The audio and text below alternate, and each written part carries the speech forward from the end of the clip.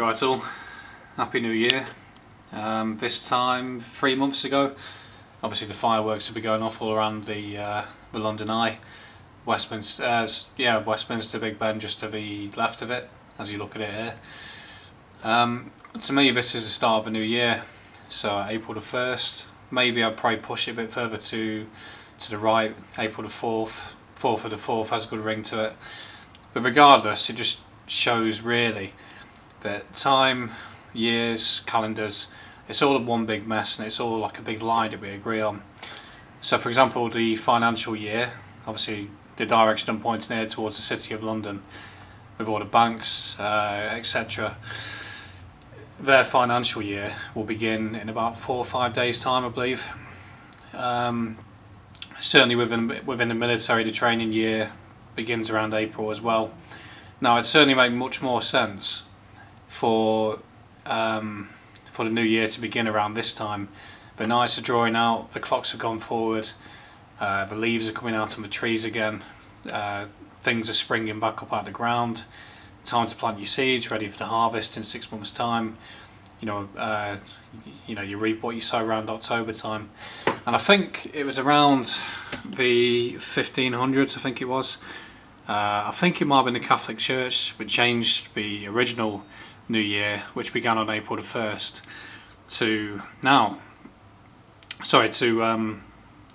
December the 31st, because it was all about worshipping the sun.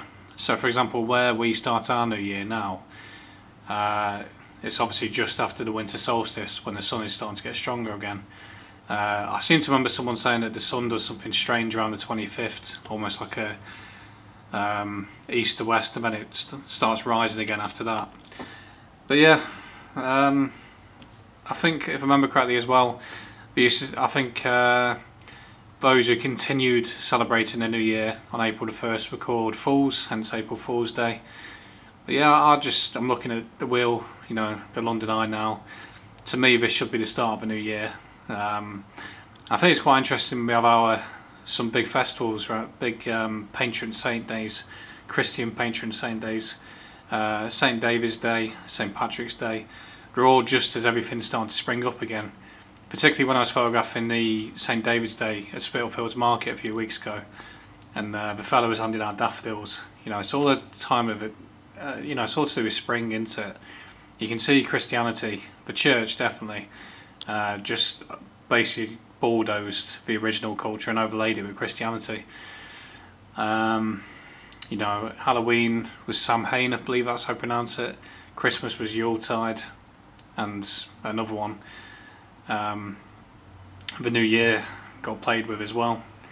So yeah, just a thought. And anyway, for me personally, I'd say the New Year begins around this time, but I'd say 4th of the 4th is what I'll go for.